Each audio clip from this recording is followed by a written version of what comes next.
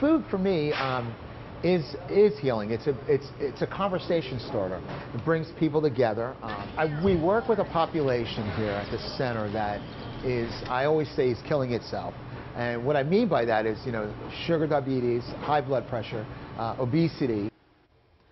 Yeah, Chef Steve, who's at the Franciscan Center making these healthy, wholesome, I'm sure, delicious meals. They look delicious. To give away for people who are in need of a good meal, and they do it every day, and they do it 2 to 3 meals a day, and he's an inspiration, Amy. What a great story. Definitely, and I was just saying, I'm hungry already, but we love food and Baltimore. We're just talking about how we need more stories like this because there's so many more people like Chef Steve out there. There's hundreds and hundreds. We can go on for hours highlighting people like that. But it's just awesome to see the outreach that he's put out to the community. At one point, he said during the pandemic, he was feeding 300,000 people, reaching every single zip code in the city. So, the things they do for the community and, from where they stand and it's just amazing. Well, many layers of the story because there's also his own redemption, his own life-changing.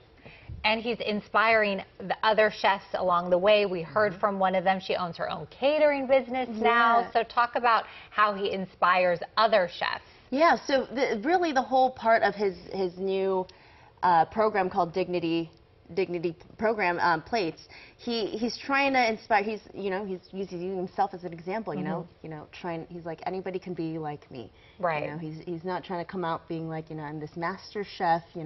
Anybody with any background can come out, inspire others. As young as 17, as old as 72. And he's just trying to get them off their feet.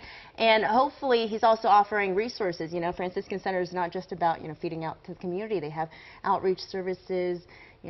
Social workers to work with people. So it's really an awesome and finally, another thing in your story, which I'd never heard about, is this Baltimore Homecoming. Yes. A group that's trying to champion the people who leave our city and then come back and make it better by coming back and then taking on some sort of the problems and the challenges that we have. Right. So just really all about building a better future for Baltimore, which is awesome. And we have lots of people that do things like that, but it's just so nice that they're being recognized, that we get to talk about them. So. Every single day. It's fabulous. I knew about Franciscan Center, never heard of Chef Steve,